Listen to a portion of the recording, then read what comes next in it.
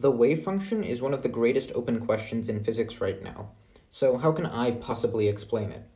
Well, I'm essentially going to give a high school level mathematical description with some physical intuition tied to it. Maybe you've learned that just like things we thought were waves, like light, have particulate properties as in photons, things we thought were particles have wave-like properties, like electrons. If you haven't seen my video on the de Broglie wavelength first, I would recommend that you do so, because we're now going to ask, what does the wavelength actually mean? At first, you might just think that the particle is shaking up and down, and that's what's causing the waviness. But that wouldn't be correct. Instead, this is where we're going to bring in the wave function. The wave function is a function of position and time, and it completely describes a quantum system. That is to say, it captures all the information of anything you're doing. If you're looking at an electron in one dimension, there's a wave function to describe its movement over time. If you're looking at a group of particles moving around some 2D space, there's a wave function to describe that. Even some complex system in 3 dimensions could be described with a wave function. It would just be pretty complicated. It is this wave function that is waving when we say particles have wave-like properties. That leaves 2 questions. How would you actually find the wave function, and what is it actually?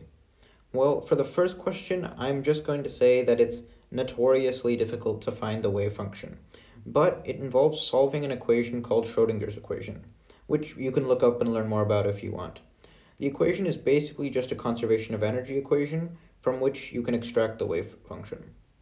For example, the version of the equation I've put up is for a single particle, but let's just leave it at that. So the other question is, what is it actually? Again, that's a difficult question, but I can say that it's very closely related to the probability density function for the system. What do I mean by that? Basically, imagine some arbitrary wave function that describes, let's say, a single particle. Well, can you see how the wave function is negative sometimes? Obviously, negative probabilities don't exist. So to convert all the outputs to positive numbers, you then take the magnitude of this function and then square it. Then you get the probability density function for that system. A quick refresher of probability density could come from looking at some continuous probability distribution.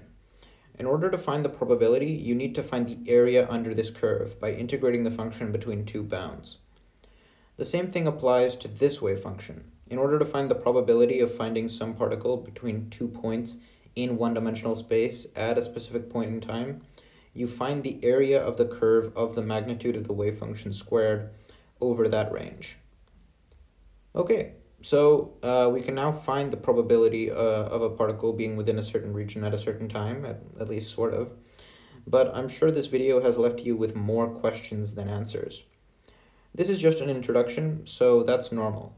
Nonetheless, I would like to quickly address a question some of you might be having. Why do you need to take the magnitude of the wave function before squaring it? I mean, doesn't squaring always make the number positive anyways? Well, yes, squaring makes any real number positive, but the outputs of the wave function are essentially always complex numbers, the numbers with the little i's in them. So this magnitude sign is really a modulus sign, that is finding the distance of the point on the complex plane to the origin.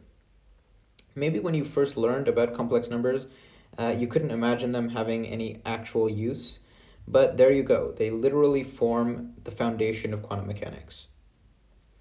So to summarize, the most fundamental idea is that the wave function is the foundation of all of quantum mechanics. But because, according to the Copenhagen interpretation, the wave function can be converted into a probability distribution.